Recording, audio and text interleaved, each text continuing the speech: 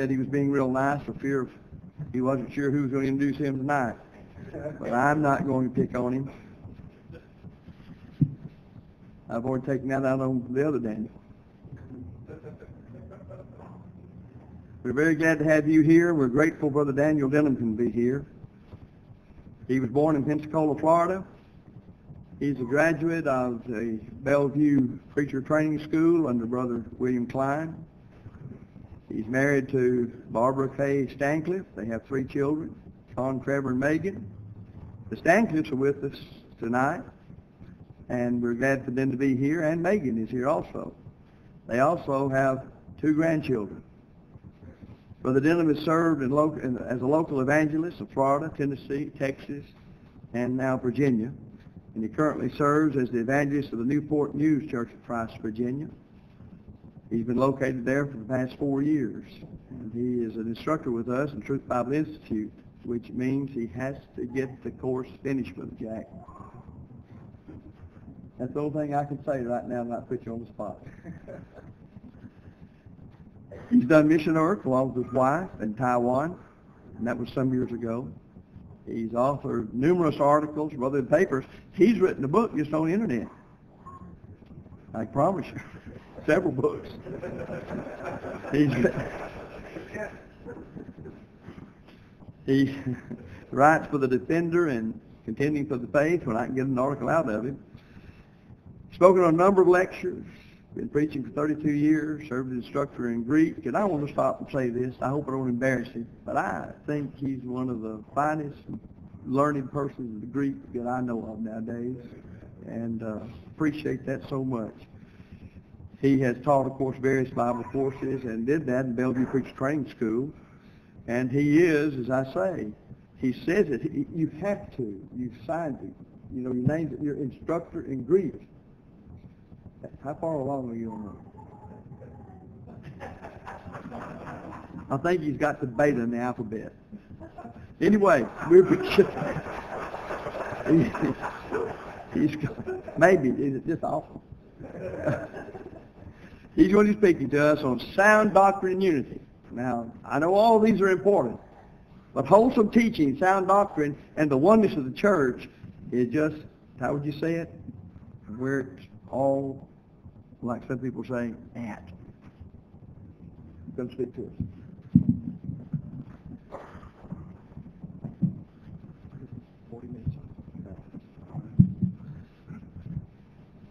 Brother David needs to be a little bit careful in dealing with Daniel Coe. He is part of the prestigious law firm, Daniel, and Denny. And that's Daniel Dunham, Daniel Douglas, Daniel Coe, and Denny Durgan. And our treasurer is Ken Chumley, and he hasn't paid us yet.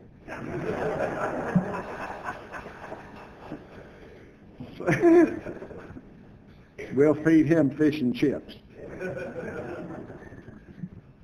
I appreciate the opportunity, and I will get to work on that as quickly as I on the Greek. I appreciate the invitation, the opportunity to be with you in this great program. Love this congregation, the eldership. Brother David Brown is just a wonderful gospel preacher, great gospel preacher, and who solid for the faith. And I love and appreciate his stand and amen him, and am willing to stand with him on any platform in opposition to error. He's a man of his word, and these elders are men of their word. And the men that are on this program and who are typical of this program are individuals who will stand up and tell you what the book says, why the book says it, and they're willing to back it up. And that's the way it should be. Concerning the lesson this evening relative to sound doctrine and unity, I believe it's appropriate that the 2 lessons were tied together. Of course, Brother Whitlock was not able to present his, but Brother Michael Hatcher did an excellent job dealing with the subject of versions. You know, the version issue centers on really comes down to this, a respect for the very nature of the inspiration of the Bible. In 1 Corinthians chapter 2, verse 10, Paul tells us that the Word of God is revealed by the mind of the Holy Spirit. The Spirit revealed it. And in verse 13, it was revealed not in words which man's wisdom teaches, but words that the Holy Spirit teacheth, comparing spiritual things, those great wonderful thoughts of God that he intended for man. You know, Michael talked about the translations that emphasize the thoughts. Well, how do you understand someone's thoughts without their words? There are only two ways of interpersonal communication, either by the deeds or by words. Now, if somebody walks up and punches you in the mouth, you can pretty much get the idea that you can get a message. But otherwise, you're going to have to resort to words. And it is in words that the Word of God was revealed. It is verbal, plenary, that is fully inspired of God. And Brother Hatcher did a great job with that. The Bible was revealed through words that the Holy Spirit speaketh, comparing spiritual things with spiritual in the implied substantive words. And so we have the very Word of God. Now, in looking at the subject that's before us, the psalmist said in Psalm 133, verse 1, "Behold how good and how pleasant it is for brethren to dwell together in unity." Unity is a beautiful thing. It's a wonderful thing. That is the right kind of unity. Unity is a precious thing in God's eyes. It's a thing that bears His approval, and it's something that God's people ought to desire and cherish. This is clearly an implication of what David has set forth here in Psalm 133. The Bible doctrine of Christian fellowship, which is founded on the doctrine of unity, is a subject, however, that is grossly misunderstood and in some cases perverted by even members of the body of Christ. And we need to be aware of that. We have various false doctrines being taught, and I don't have time to go into each of these. I deal with them in the manuscript. But we have the big F, little f fellowship of Ruba Shelley. We have the catcher-side doctrine that Brother Skip Francis dealt with earlier today. We have the 5 levels of fellowship of Lagarde Smith, which is sort of a variation of those two. And then there's the A to Z fellowship, that in effect, when you follow the argumentation there, you can just fellowship the Pope if you want to. Just as long as you're not doing it directly, let somebody else go speak with him and speak on a program with him, but you can appear with whoever spoke with him, and you're not guilty of sin. But that's just nonsense.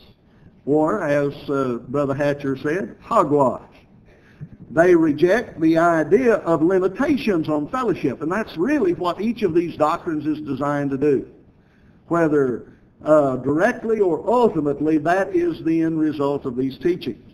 We need to understand that God did place limits on fellowship, and that unity is not always desirable. Underline it. Unity, that is absolute unity among the people of God, is not always desirable, given all factors. Look at 1 Corinthians chapter 11. Notice what the Apostle Paul has to say.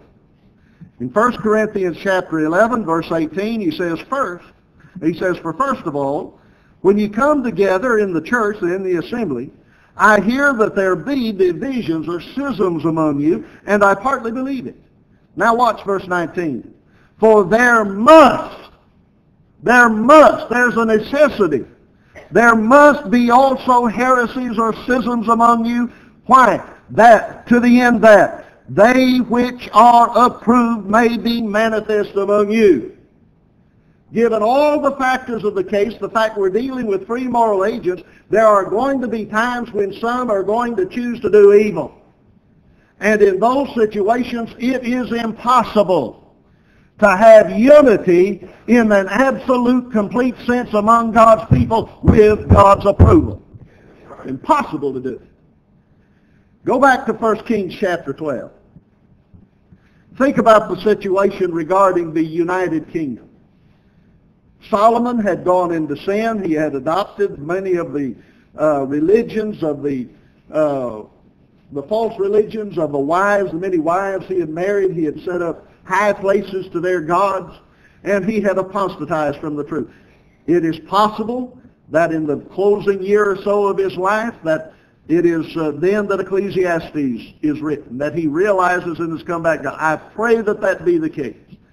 But, be that as it may, he has gone into sin, at least to a point that God has determined it's time to rend the kingdom out of his hand in some fashion. Solomon is in sin. He is about to die, and we have two men that come upon the scene following his death. In fact, one shortly before by the name of Rehoboam, who had been a servant, and Jeroboam, the son of Nebat, who had been a servant. And Jeroboam was selected to lead 10 tribes, the northern tribes. There would be the southern tribe of Judah that would be kept as a light to the house of David. And that would be for Rehoboam and the Davidic line through him. You also have in the background of 1 Kings chapter 12 the conflict that existed between Ephraim and Judah as far as their rivalry with one another. They were both economic powers, religiously important in the history of the nation. Also, militarily, they had had some importance in the history. But when you look at all of the factors, you look at the rivalry between Ephraim and you look at the rivalry with Judah. You look at the sins of Solomon. You look at the foolishness of Rehoboam. You look at the cunning, the guile of Jeroboam, and the influence that all of these had in the dividing of the united kingdom into the northern and southern kingdom. The end result, however, was ultimately of God. Listen, look at what 1 Kings chapter 12 has to say concerning this matter. 1 Kings chapter 12, verse 24. Thus saith the Lord. Rehoboam's gathered the army to go up, and he's going to force the 10 tribes to return to the house of David. Thus saith the Lord, ye shall not go up, nor fight against your brethren the children of Israel. Return every man to his house. Now watch the next statement. For this thing is from me. What thing? The dividing of the kingdom. Why did God divide the kingdom? Simply for this. Brother Rex Turner said this many years ago, and it stuck with me even to this day. He said, brethren, there is strength in unity for evil just as much as there is strength in unity for good. And God divided the kingdom because he knew that was the only way to preserve the righteous and godly line of David to such an extent that the Messiah could come to save the world. Now, brethren, there comes a time when complete unity is an impossibility. And really, realistically speaking, you really never have complete unity. Because there's always someone who's going to go off into sin and apostatize from the truth. And you cannot, if you know that situation, you cannot fellowship. And so unity is severed at that point. But that does not keep us from pursuing unity. And pursuing unity with as many of those that are in fellowship with God. In fact, all of those that are in fellowship with God. Well, what about the definition of fellowship? Looking at this particular subject, we need to take into consideration really the definition of fellowship and also the definition of doctrine itself. The word fellowship, koinonia, is used some 20 times in the Greek Testament. 12 times it's translated fellowship, 4 times as communion, once distribution, once contribution, once communication, and once as a in the form of an infinitive to communicate. Then there's koinoneo, which is used 8 times to be taker, 5 times, that is in the sense of to be a partaker of something, communicate twice, and distribute once. That's in the King James Version. The word doctrine, there are 2 words, didache, which refers to the authority of teaching, and didaskalia, deals with the act of teaching. Now, what's significant about these two terms is this. The word koinonia simply means, when you take all of the uses together, simply means communion or joint participation with the nature of that to be determined by the context. For instance, it's used of the Lord's Supper in 1 Corinthians 10:16. It's used of the contribution in Acts 2, verse 42. It's used of the ministering to the saints in the form of a contribution, 2 Corinthians 8, verse 4. It's used of the relationship that Christians sustain to God and to Christ, 1 John 1, verses 3 and 4. And also of the relationship of Christians to one another in 1 John chapter 1, verse 7. Fellowship involves, by definition, when you consider, again, all of the aspects of its use in a religious sense, religious context, a state or condition of communion with God, and the actions or activities that are consistent within that state. Brother Guy in Woods has properly defined fellowship then as partnership, joint sharing, adding, quote, through the acceptance of the word of life, a unity of faith, practice, and worship is established. And it was for this purpose that the life was being declared. He's commenting on 1 John 1, verse 3.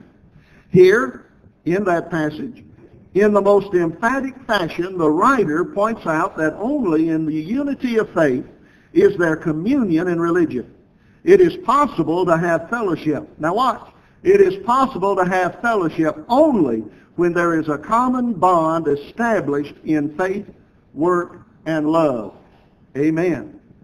Now that's page 213 of his commentary on 1 John. Such a definition and exposition is consistent with the evidence of the lexicons, and by definition certain things are thus demanded of the New Testament doctrine of fellowship. Now concerning the matter of doctrine, whether we're using the word didache, referring to the authority behind the doctrine, or the authority concerning what's being taught, or we're using the word didaskalia, referring to the actual act of the teaching, again, it is tied to and involved in the relationship that the Christian holds to God. And it has a bearing on the subject of fellowship. You cannot separate the two. That brings us to a consideration of the divine book that governs fellowship, the book of fellowship, which of course in the gospel age is the New Testament of Jesus Christ, the Word of God.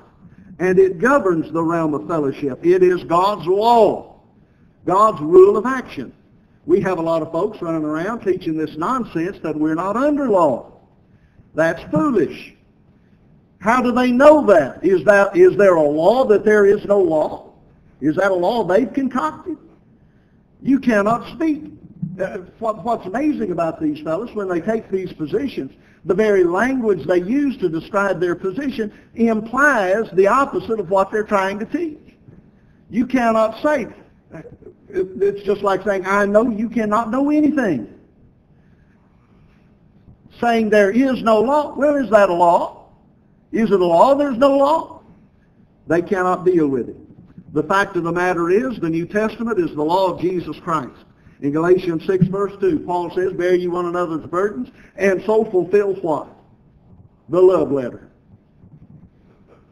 The love letter. No. The law of Christ. Look at Romans 8, verse 2. For the law of the Spirit of life in Christ Jesus hath made me free from the law of sin and death. What law?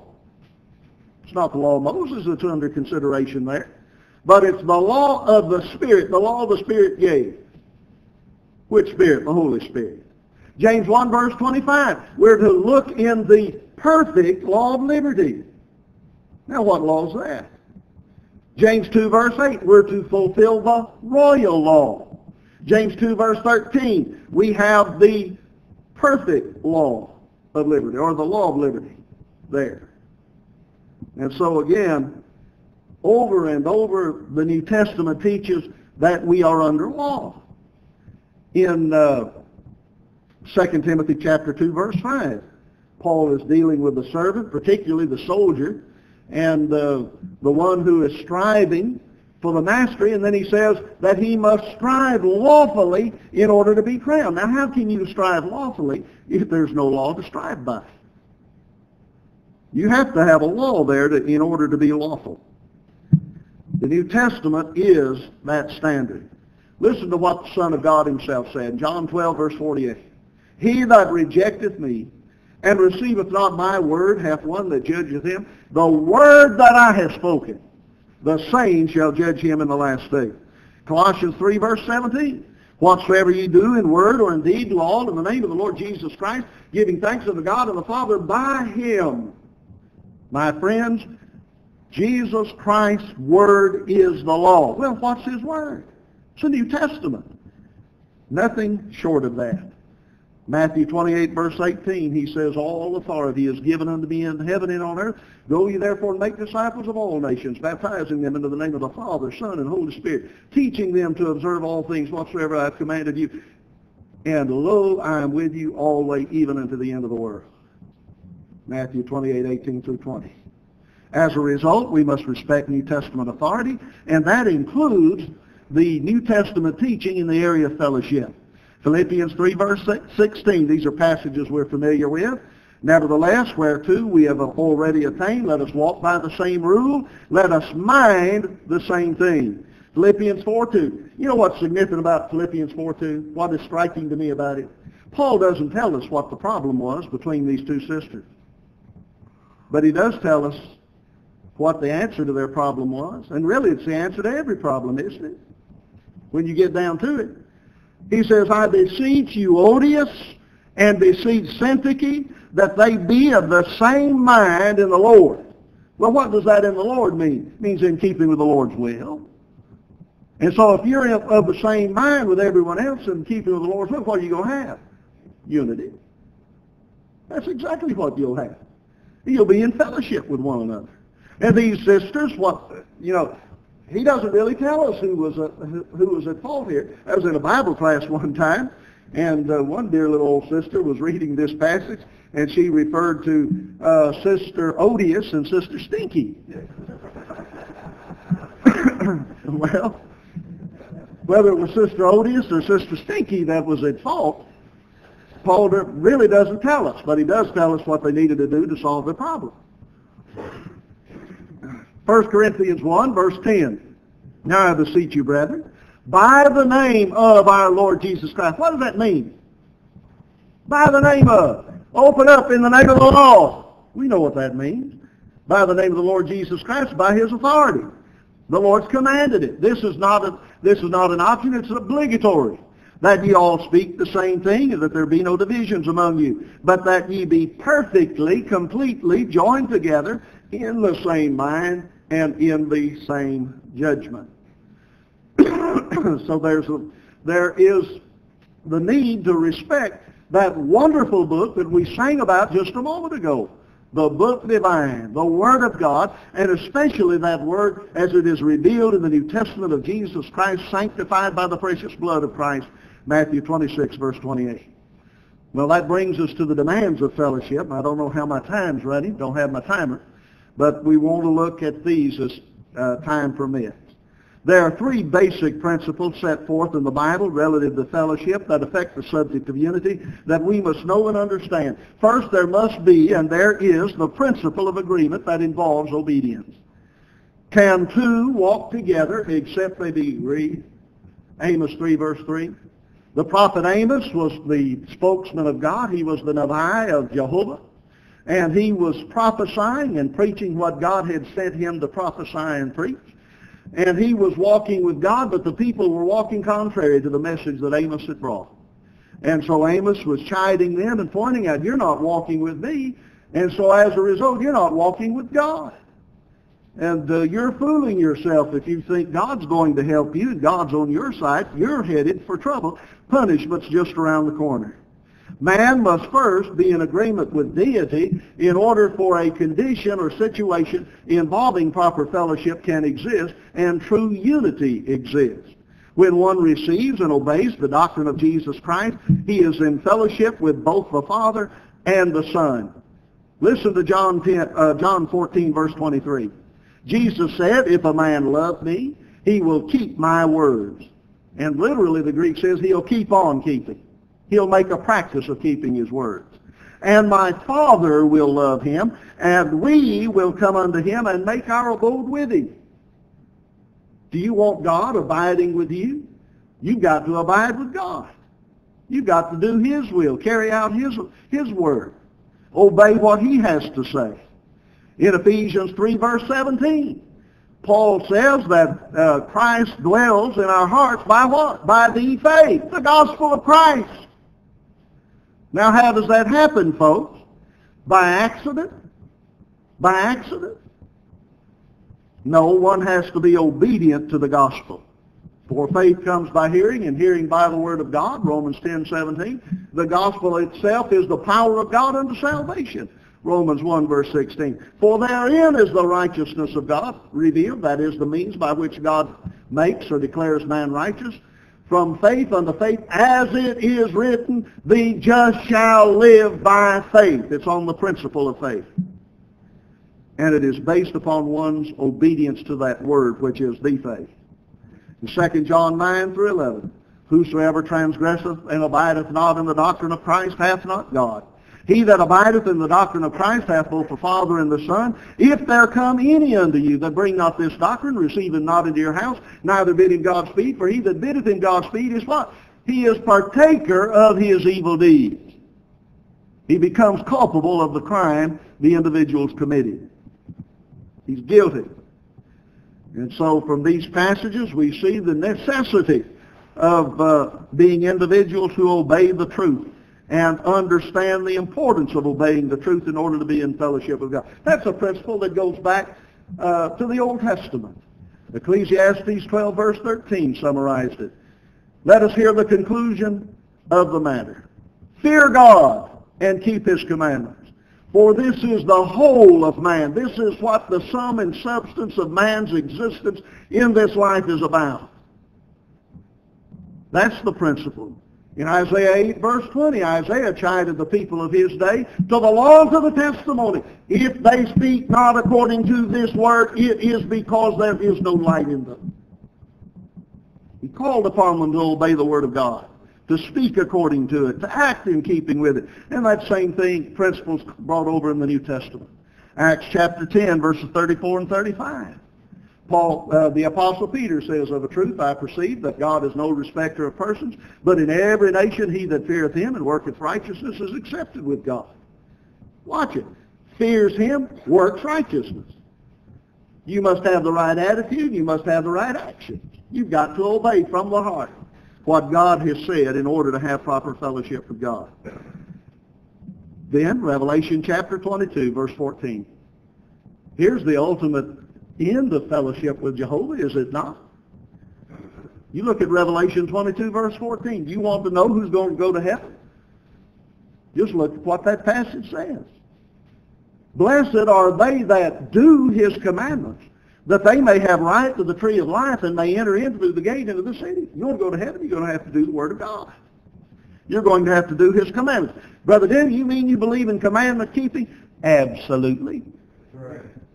Absolutely. Oh, that makes you a legalist. If that's how you want to define it, guilty. Guilty as charged. And that also makes John a legalist because that's what he wrote. And that makes the Lord a legalist because that's what he taught in Matthew 7:21.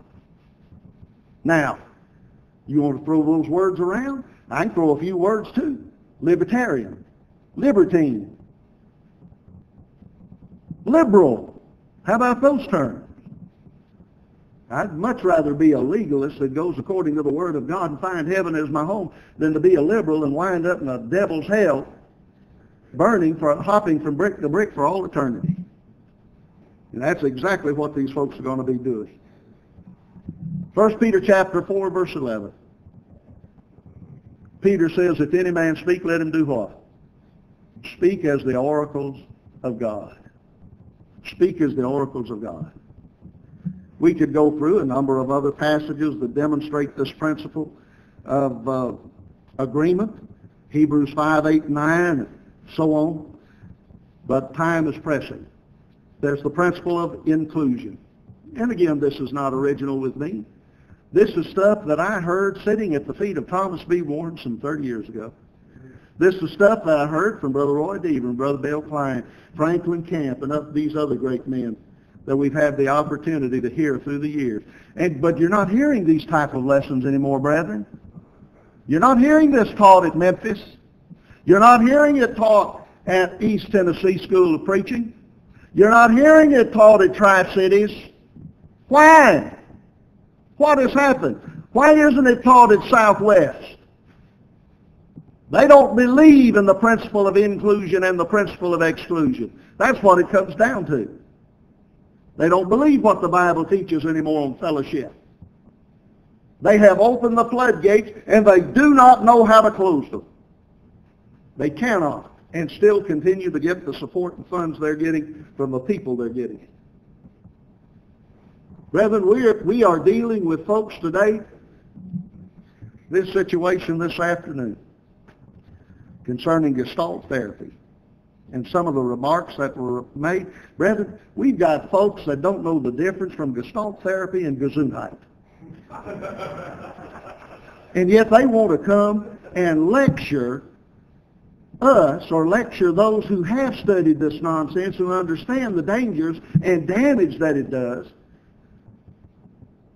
who have read the material, who understand the material, who have fought the material. They want to come and lecture and tell us we don't know what in the world we're talking about. Well, let me just say this. If an individual opens up an institute and he says it's the Calvinist Institute of Education, what is the general assumption you're going to make concerning what he believes and teaches? Regardless of what he says about it, if he calls himself a Calvinist, you can pretty much put it down. There are at least 5 points he holds to in some fashion. There may be a few other variations here and there, because I found some of these guys who are claiming to be Calvinists don't even understand what Calvin taught. But if they do that, you know what that. And if an individual says he is teaching and promoting Gestalt therapy, my friends, he is a Gestaltist. And it is an immoral doctrine. And it is by its very nature humanistic.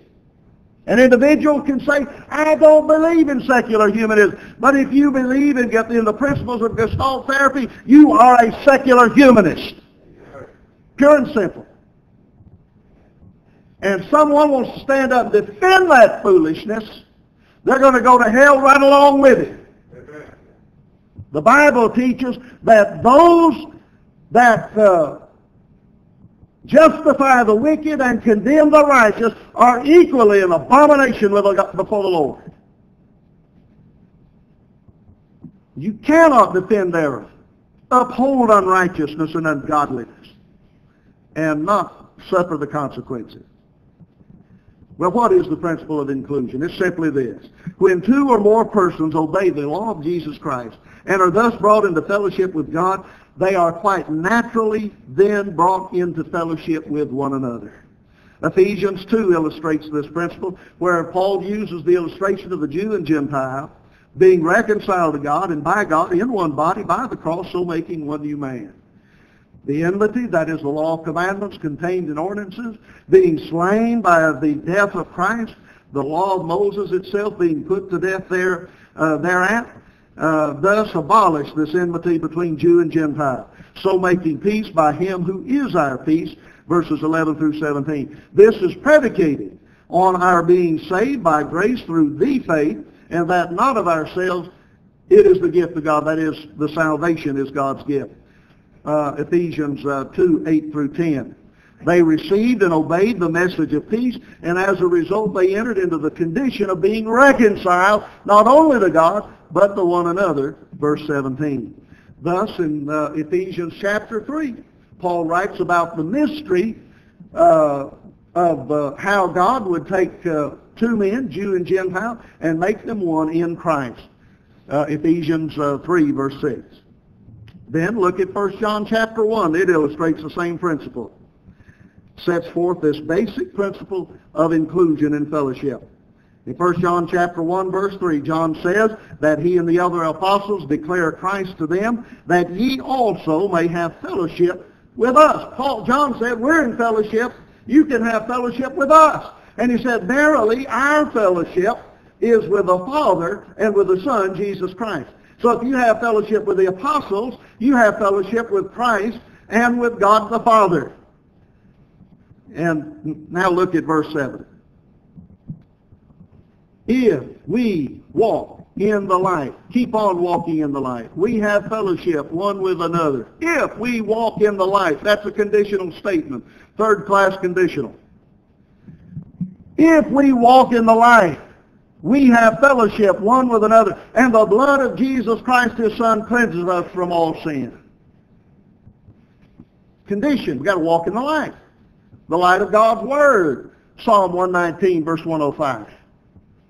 The Word is that which gives life. Psalm 119, verse 130.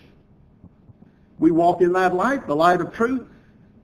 Then we have fellowship with one another. And we also have the continual benefit of the cleansing blood of Christ. But it is conditioned on our continuing to walk in the light. And part of that involves, when we do sin, confessing that sin, verse 9, and receiving forgiveness thereby.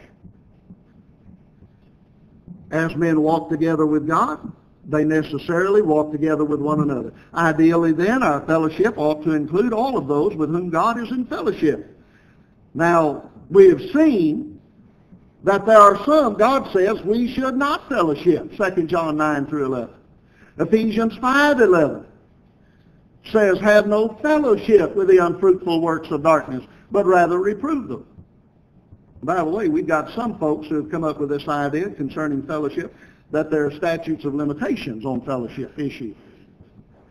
And so if it's been something happened 15 years ago, somehow God's miraculously taken care of that, or mysteriously, without the blood of Jesus, just washed it away. So that we can't withdraw from that party today. Well, let's see, Ephesians 5:11. And have no fellowship, unless it's been 15 years ago,